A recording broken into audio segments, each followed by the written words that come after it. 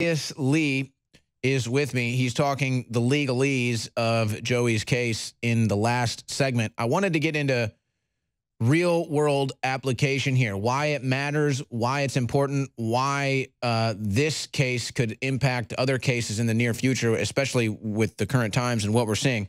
So Angus, what is it about this case that is so important? What is the real world America practical, application of this case? What do people need to be on the lookout for here? So here's the thing. The fundamental promise of our nation is that our government will not punish us for speaking our mind about political issues and speaking our mind publicly. That's the bedrock promise of our country.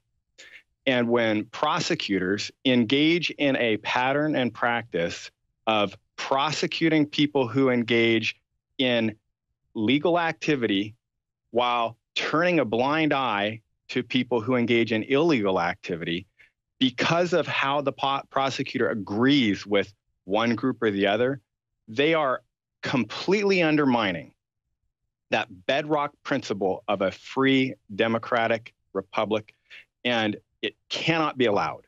And so when somebody is being prosecuted simply because of their speech, while the prosecutor is allowing actual criminal activity to occur that promotes that prosecutor's viewpoint, the people have to come forward. They have to seek federal redress, and they have to say, we have a right to be free of this oppression.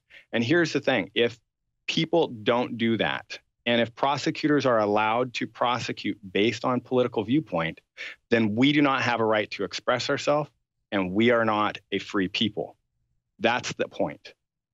Now, I see this happening across the nation.